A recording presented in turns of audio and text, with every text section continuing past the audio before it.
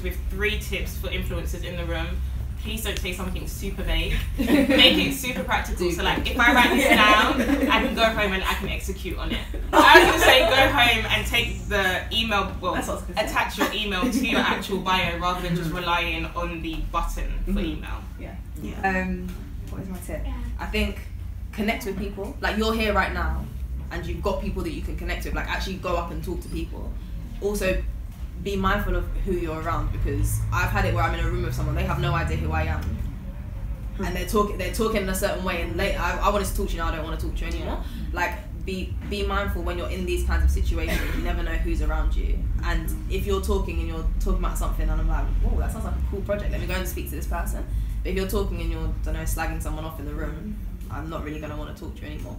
So I think, like, connect with people within these kinds of spaces, connect with people in events, go to events. And yeah, I think just genuinely connect with people and properly connect with people. Ask people's contact details. Don't just follow them on Instagram. Like, ask for their email, follow up on that email, and those kinds of things, and start conversations. Because even if you're not in the space right now where you're ready for management, or you're ready to work with brands, or you're ready for whatever, you hopefully will be at some time. So it's worth making those connections now and properly connecting, so you're ready for in the future, I would say. I would say don't try to copy people, because, for example, if you're in your bedroom, you know, there's so many people do this setup. You're in your bedroom, you've got your light box behind you, you've got a plant and all that stuff. I would say you see that. It's nice, but then you see that so often. But you're also looking for someone that's different, that can bring something different. So you might see someone that's doing very, very well, and then you might want to copy what they're doing. But then you can also see that it's not as genuine because they're copying someone else's style. So try to come up with your own style. I feel like I'm piggybacking, but back to being genuine, like, please just be so genuine in your content, because that translates.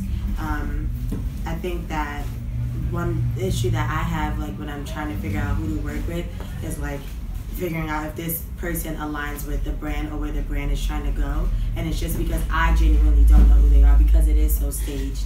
Like the white wall and the plant, like, you know, oh my God, get rid of the plant. Like, it's seriously, please, like, you know, so literally, like, and allow yourself to be extremely creative. And like, if you're like awkward, like, be awkward, like that, like, I love that, you know, that really helps. So I think, like, and one of the ways you could just be genuine is just being honest. Like, your story, like, oh, I'm talking to you after this, because I just feel like you want to grow, and I know that our brand needs to grow, and like, we could do that together. And it's only because you were just being yourself, you know what I mean? So like, literally just being yourself. Like, do not try to be like what you see on Instagram, because it really is staged. So they took a while to get the like there was one cowlick in their hair and they fixed it. So like, literally just figure out what you're gonna do and then do that. And on the back of that, I would just say, a quote that came to my head was just remember your why. Remember why you're doing it, and kind of have that as a center of everything you do. So if it's to educate girls on how to care for their hair, just always stick with that formula, because it's you, it's what you're about. So just remember your why in everything you do. If it's keep you healthy, then always center your content around it, because then that's why people are following you. That's be genuine.